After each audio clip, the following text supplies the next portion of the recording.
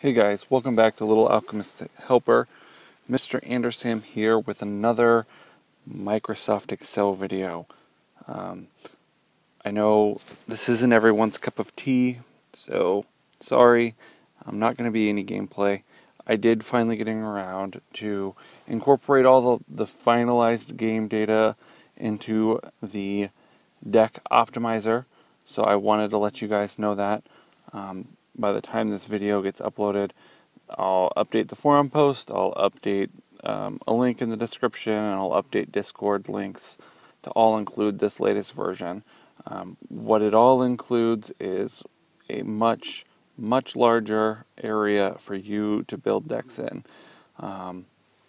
And it includes the much asked for, hold on, I need to double check I didn't stop my recording, okay. The much asked for human onyx card. It's in there. I don't know why it didn't get automatically populated in there. It's missing from some of the game coding. So the other thing I wanted to do, more than just tell you that this is here, is show you how I build my arena decks. So these are the actual cards that I use. You'll notice that on these bronze and silver combo cards that were automatically populated in there, I changed the quantities down to 2.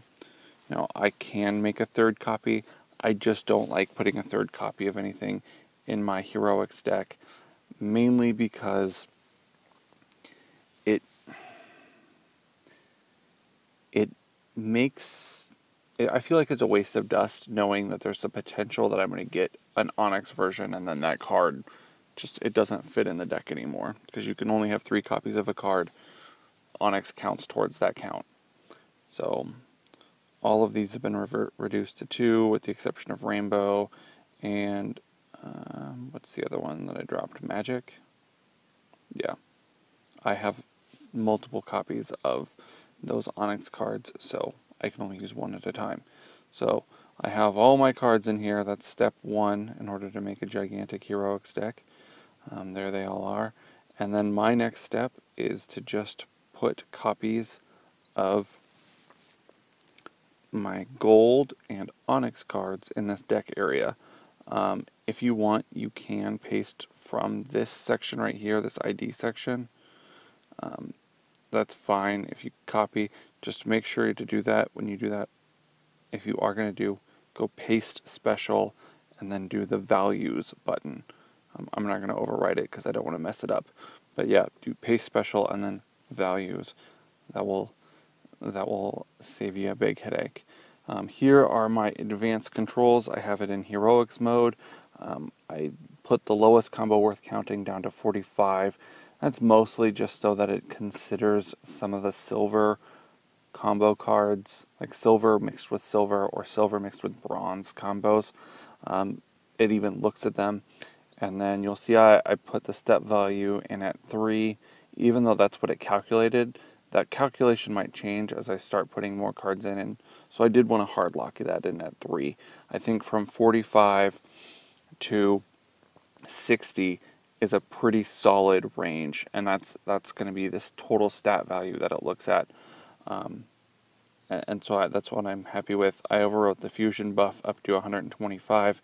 You'll see that it calculated it to 100, but once I actually put this deck all the way together, you'll see that that's going to be, it should be higher than 125 at the end. We'll check. And then I like glass cannons. I do. Even with the new heroics, with them using fused combo cards, your opponents using fused combo cards, I'm still a huge fan of the glass cannons. So 175 is actually lower than I used to set it, but I'm going to go with 175, and then the defense buff goes to 25%. So those are the advanced controls, and then from here on out, I literally just trust the tool. So how many combo cards I use is I double the amount of onyx and silver, and then subtract 2. So I have 55 right here, onyx and silver, so I am going to go all the way to 108. That's where I will be stopping. So we'll start putting stuff in. Ooh, with the recorder, that is slow. Is it even recalculating? Sword just that good? Hold on. Sword might just be that good. There's the first sword. There's the second sword. Okay, I have to go a little bit slower. I'm probably going to speed up the footage, so if I sound funny, that's why. Yay, frequency modulation. So I'm just going to punch all of these in. It will probably go by in just a blip for you guys. It's going to take me a little bit longer.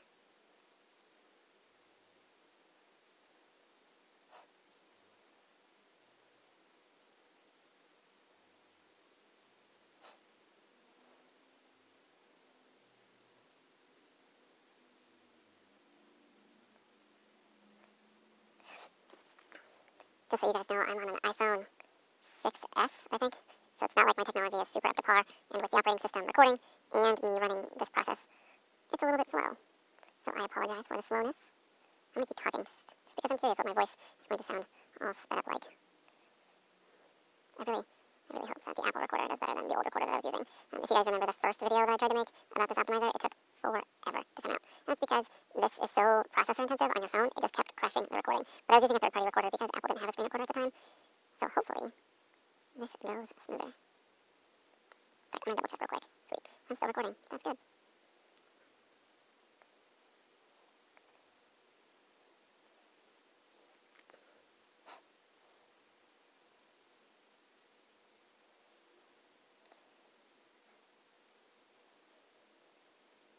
So what it's actually doing is it's recalculating for every new card that gets added. So I could go over here and just like copy paste big blocks at a time, but it doesn't recalculate in between each card. Is it really going to make a difference? No, probably not. I'll get those annoying number 2, like, I'll show you. See, like this is ash number 2. And number 2 doesn't technically break it if you paste it in there, but it's definitely, it confuses it a little bit. It won't highlight it correctly because it will have those extra characters. See there, I grabbed the wrong one. I grabbed water instead of wings, but wings was still right there. So it's not like paramount that you get them in perfect order, but just the little things that I like to see. I like to see them all highlighted. Mostly just so that I know that I didn't miss anything.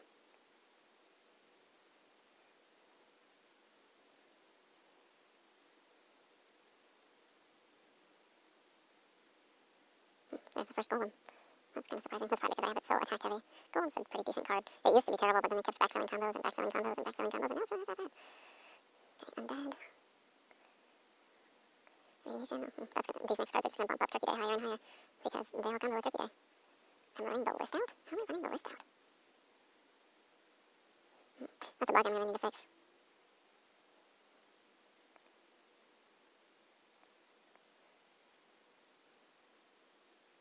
We'll see if it... Nope, it's just... So when I expanded it, I didn't expand the range that the list looks at. So that's why I'm getting this glitch. But by the time that this video gets uploaded, that will be fixed. So remember what I said about you can just copy and paste it here? We're going to do that. So we're going to take this block right here. We're going to copy that. We'll scroll over. And then just like before, we will paste special and values. Okay. So then, because I'm neurotic and this bothers me, I'm going to take off. And did I just break it? I may have just broken it. Uh-oh. Get me out of the keyboard. Okay. Perfect. 108 cards. That's a lot. Okay, so then the last thing that I do is I just grab all 108 cards with that counter right there. I copy that over and I make a new tab and paste them in. I'll redo that. Just, oh, it looks like it put the values there. Okay, so then I lost the highlight. That's too bad. Re-highlight them. See this A and the pencil on the top? Hopefully I'm making it dark by holding my finger there. There's an A with a pencil kind of over it. You get this, and you can go sort and filter, and just do sort descending. Nope. Oh, we're gonna have to do show filter buttons. Will that let me do it? E to Z.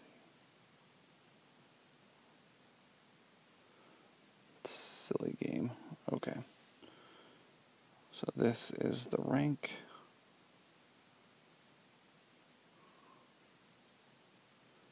And this is the card.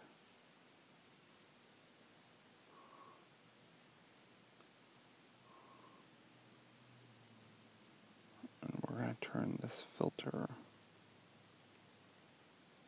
off.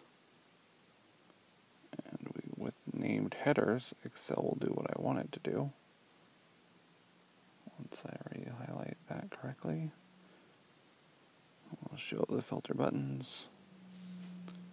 And now we can sort this A to Z. So now what we have is a complete list of what cards in alphabetical order and with what their rank is relatively. The gold and the onyx cards are going to be they're out of whack with their order because I just pasted them in because I knew I wanted to use all of them. But all of the silver and the bronze cards, they will show their rank. So like Ash is 71st and 91st, which actually all of those are 55 lower. The number 1 card is going to be number 56 because 1 through 55 were taken up by the ones that I just pasted in there. And we can go back to the advanced controls. Yeah, see, the fusion buff actually went all the way up to 154. Lowest combo worth counting surprisingly didn't change that much. And so the step value didn't change either. But I just like to lock those in just so I know that they're not shifting in the background. And then you can see that some of, like, time didn't even make it because time's a garbage combo card, gold combo card. I'm not going to take it out. Is that that's the unfused version. The fused one that I have is up there somewhere. But that's how I do it. These are the cards that didn't make the cut. Like Water Serpent, I don't even use 1 copy of. Werewolf, don't even use 1 copy of. Angel, surprisingly, I know in the last video I said you'll probably always use it. With the extra gold combo cards that I get, it bumps it out. Angel's one that does pretty well with the free 10, the free 10 gold combo cards, but not that great with a lot of the other ones. But no, and then Fairy, yeah, that's pretty low.